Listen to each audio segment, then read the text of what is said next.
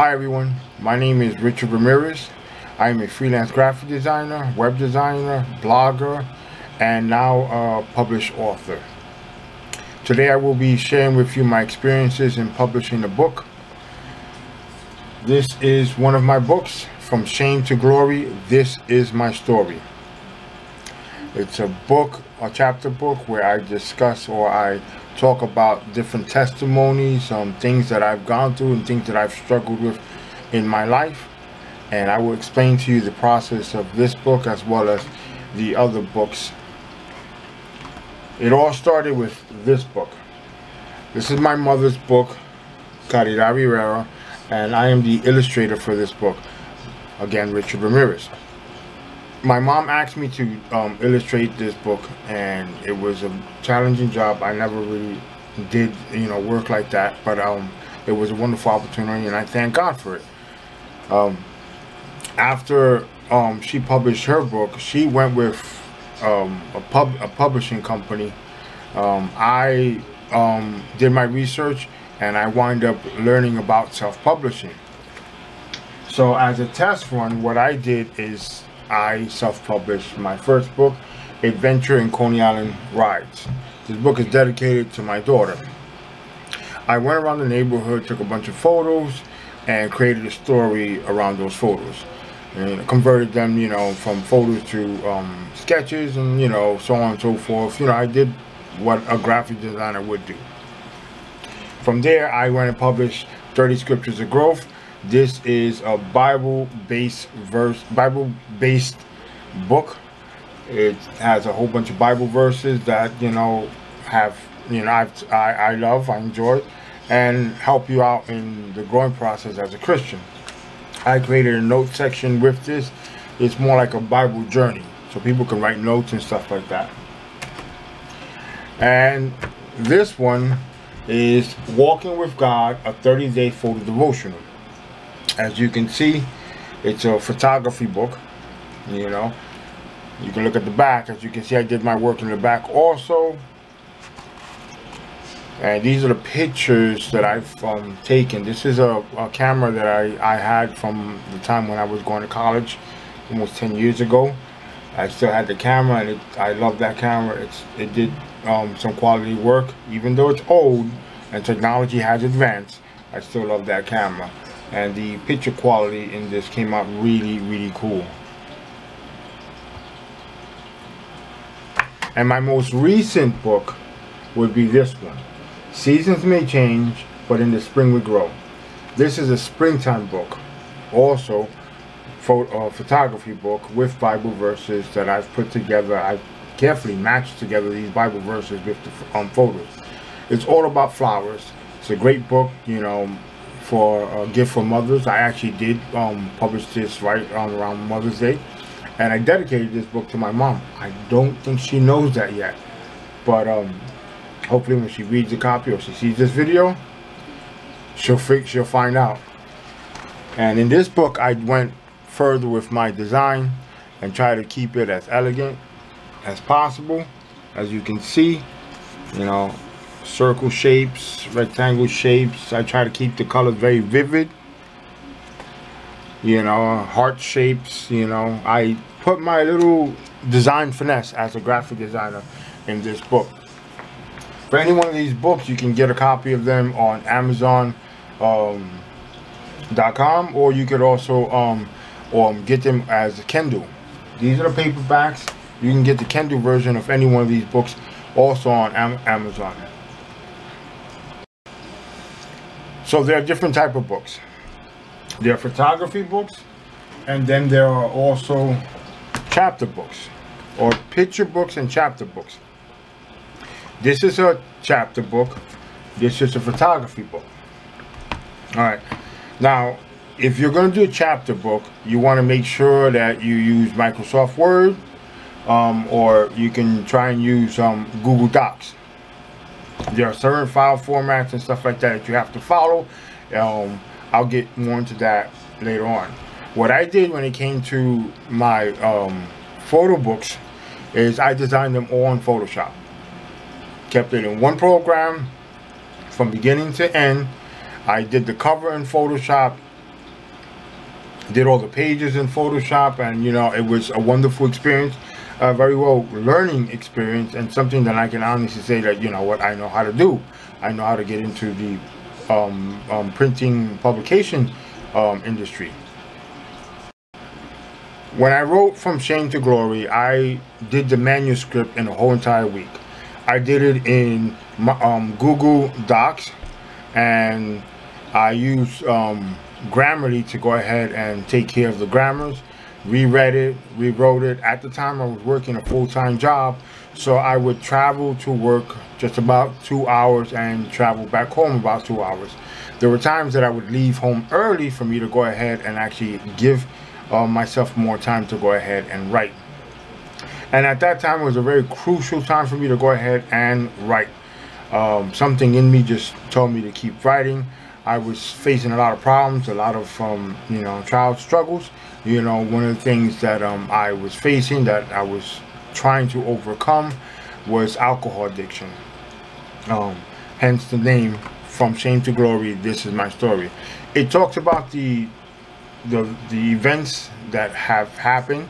Not every single event, you know, but some of the events that had happened, some actually during that week that was going on with me, and some that, you know, that had already happened.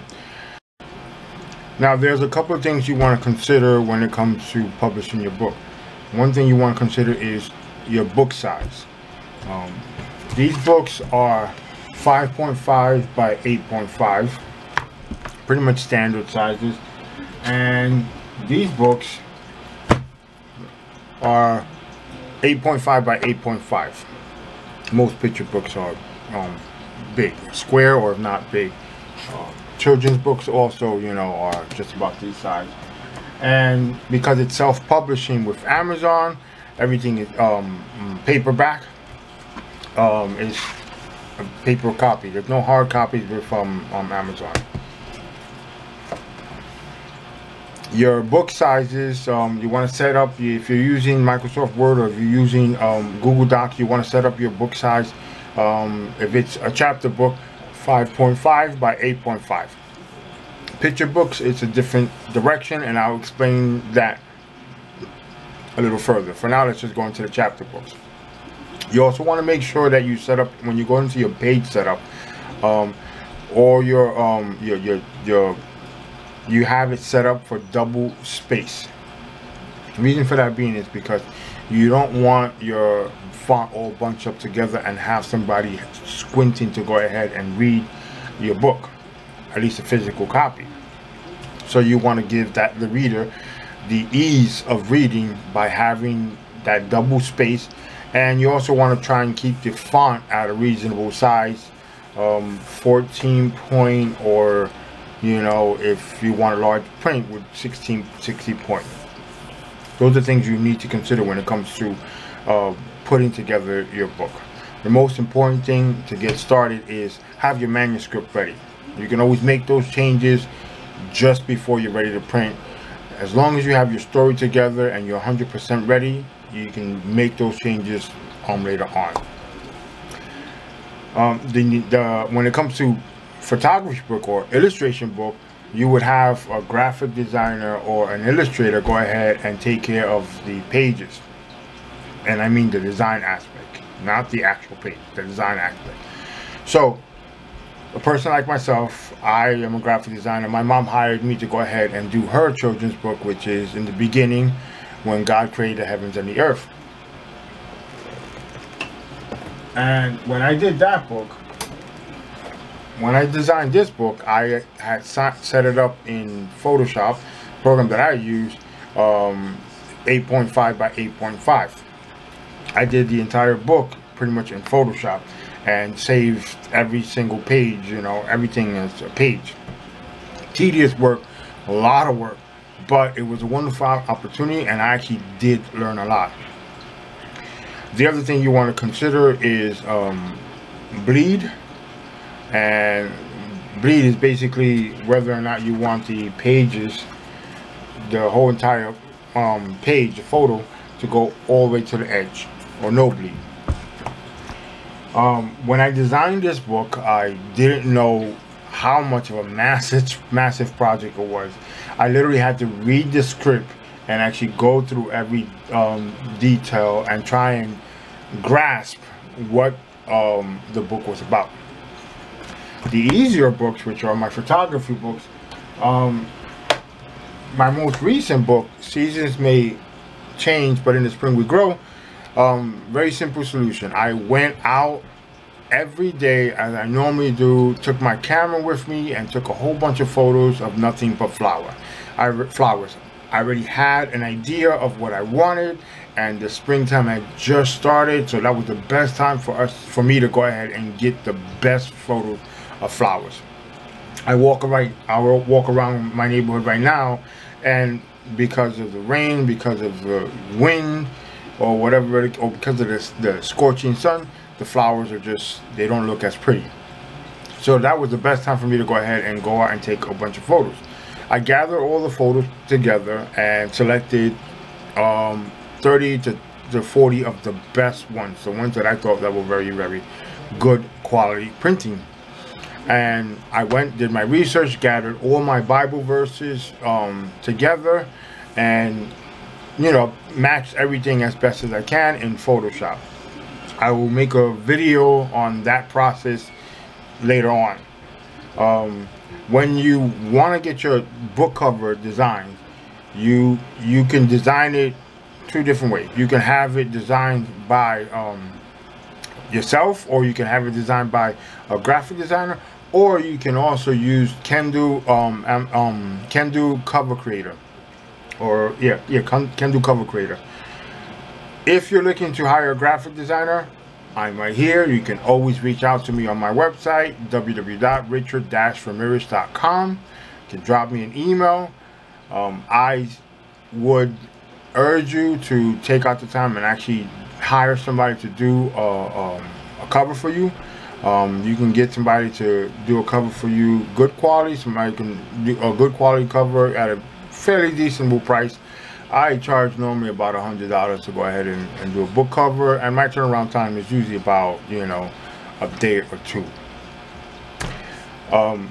I would recommend it that way because the quality is so much better. One of the things you need to consider is you want people, when I go into a bookstore, when I go into the library and I'm going to go pick up a book, or when I'm selecting a book, one of the things that has to call my attention is the title and the cover.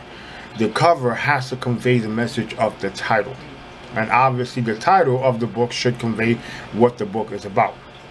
Those are things that are very, very, very important. I can't stress how important it is.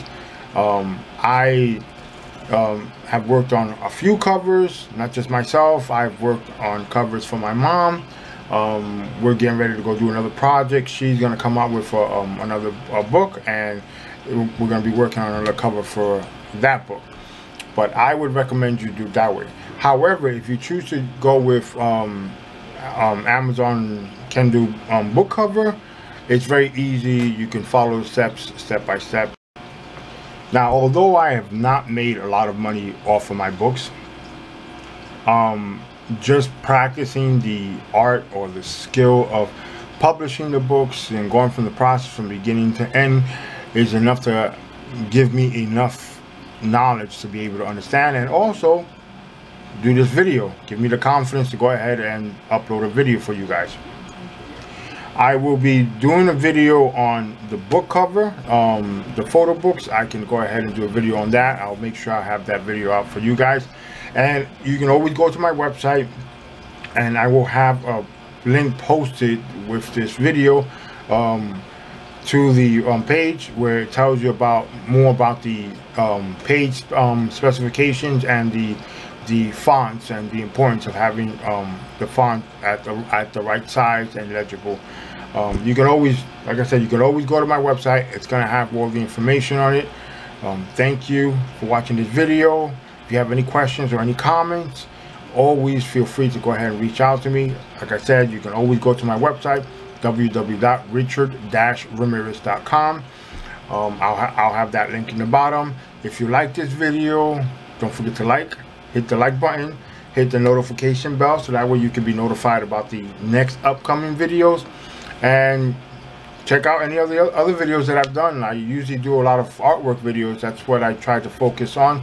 But like I said, thank you very much. Have a wonderful day. I hope you enjoy. God bless.